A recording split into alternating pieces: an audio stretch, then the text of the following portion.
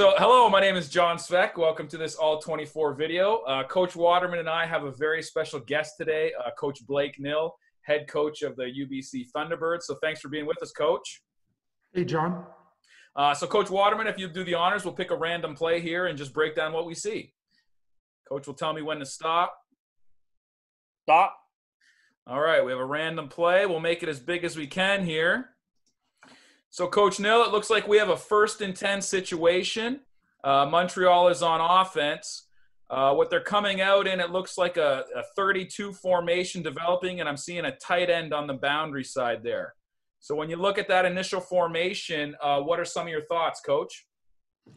Well, what they're looking at right now is how Calgary has adjusted their secondary. You see what, like Calgary, they're playing with a tight end, and Calgary still has only 6 guys in the box there. So they might be looking at this and depending on what the Montreal offense is looking for. But what Calgary's actually done a good job because they're showing they remained in a 30. They've only got three backers in the box, but they got another one hanging out there that's uncovered. They've taken away the potential to be outmanned on that side, on the boundary side. And I don't know if this is what Montreal was hoping they'd get, but Calgary doesn't seem to be too intimidated by the fact that they've put an extra guy into the line of scrimmage. Perfect. Yeah, and I just had the same thing. You know, with that tight end to the boundary side, it looks like, I don't know, they've expanded the will a little bit, and that the halfback is down, so that's maybe a lighter personnel there dealing with that tight end. So I guess we'll see what happens here.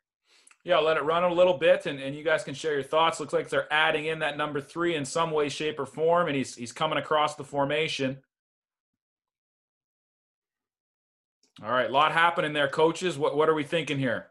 Well, it's RPO for sure, right?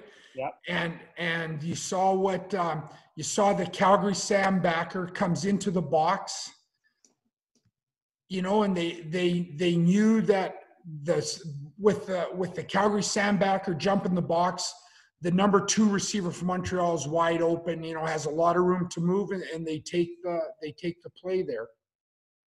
Yeah, and I would agree. I mean, with that sort of number 3 coming across and slipping out the backside to the boundary, they got a Sam track. And so once that Sam track avoided the grass, and so you can see where they just run a little slant to replace that area. And it's a nice, easy pitch and catch, it looks like here. Well, we'll go to the tight film here and see what we can see, guys. You can see, and you can also see what Calgary's done with this, whether it's intentionally or not, is they got their big nose tackle playing on the tight end side. So I'm not sure if this was just coincidence that this happened or if this was a personnel movement, right? But yeah, they certainly got a guy in there that's gonna, and you can see he requires 2 blocks, and it leaves the will backer and the halfback free, you know. So basically a good job by Coach Barry with his scheme in this play. And you know, for sure there's no run option there, and Montreal does a good job, you know, looking at what's available and taking the easy in route there. Yeah, and I'd agree. The snap's a little bit off, but it looks like it's that ugly backfield motion where he's going to come and stay on the play side there, and maybe like Blake, you mentioned that RPO possibility right there. But the snap kind of throws the timing off. But at the same time, he sees the Sam chase, and the grass is there, so he's got a quick throw on the slant by the number 2 receiver. Phenomenal. We'll just watch you in the play there on the sure tackle. That's great, guys. Any final thoughts on that one clip? You know, again, it's a good job by both programs.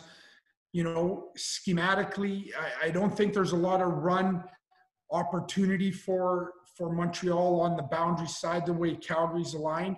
So they go back and they take what's given to them, right? And they do a good job gaining a 1st down. It looks like it would be close to 1st down anyways.